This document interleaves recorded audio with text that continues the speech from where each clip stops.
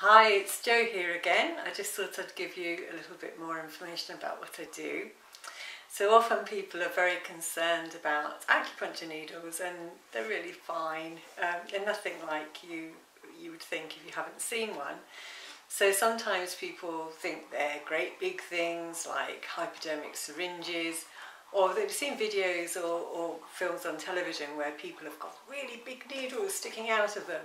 And that's just for camera, because it's very difficult to show them because they're so tiny. So all the acupuncture needles come in sealed packets. This is one that I've just opened. This is a little acupuncture needle packet.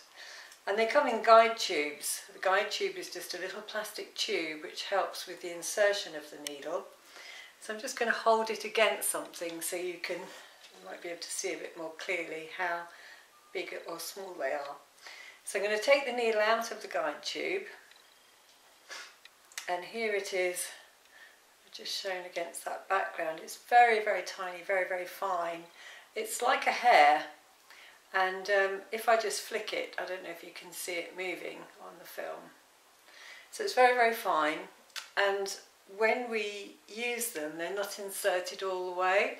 The length in the acupuncture needle is to make it easy to handle rather than that it needs to go deeply into the body. So what happens if we are looking for an acupuncture point? We would find a point on the body, place the guide tube on the skin, and then just give the needle a little tap as it goes in, which is difficult to do with one hand. And then either the needle is turned and removed straight away, or it might be left to hang in an early treatment. But the needles are only inserted shallowly, normally about less than a millimetre, sometimes slightly deeper depending on the place in the body, and I don't know if you can see that, that's just hanging from my skin. And generally the acupuncture points aren't painful. People don't feel the treatment's uncomfortable at all. Sometimes the points on the wrist can be a little bit itchy, and occasionally a point might just be a bit uncomfortable for 30 seconds.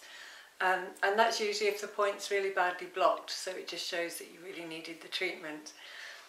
So acupuncture points are a bit like tuning knobs on an old-fashioned television. So they're a great way of tuning the body up for optimal health. So some people come for treatment because they have something wrong with them that they want to get help with, and some people come just so that they feel better in themselves, because it's a great tool for wellness and to help people maintain that and to move towards it. Some people are really worried about needles as well, so I don't always use needles. I also have this wonderful little tool which is what we call a non-insertion needle. So it's a gold rod, and it can get used in exactly the same way as a needle, but obviously it doesn't pierce the skin. So that can be used for the vast majority of treatments. There are a few treatments where it's not possible to do it with this, that I do need to use needles, but I can often talk to you about that if you're concerned at all. Most people find their treatments really relaxing. I have lots of people that fall asleep on the couch, which is lovely, and most people are really surprised by that.